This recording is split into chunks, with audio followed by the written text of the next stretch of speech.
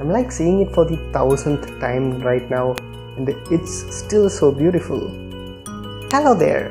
After spending a successful week of doing nothing, here we are. It's Saturday and it's time for some stargazing. Let's go stargazing, shall we?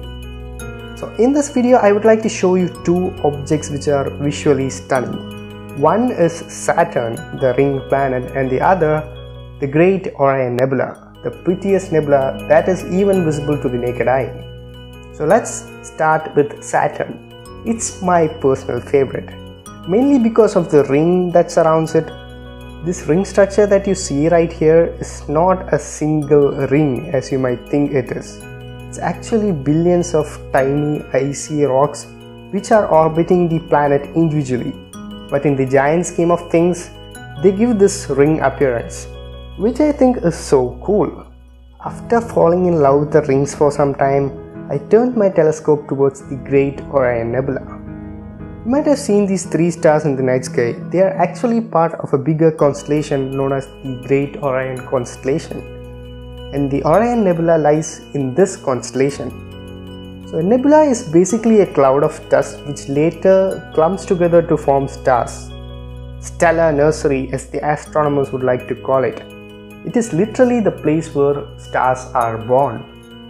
What's even more exciting about this nebula, or any other celestial object for that matter, is that they are very far away, and the distances to them are measured in light years. So light year is the distance that the light travels in 1 year. It's a big number to crunch upon, so we conveniently call that a light year.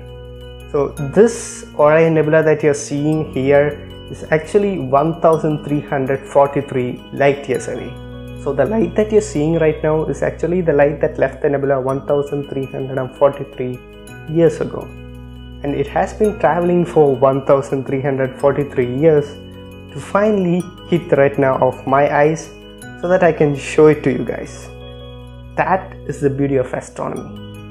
This was again a short video, hoping to make longer videos like this. So until next time, this is me, your striving amateur. Goodbye.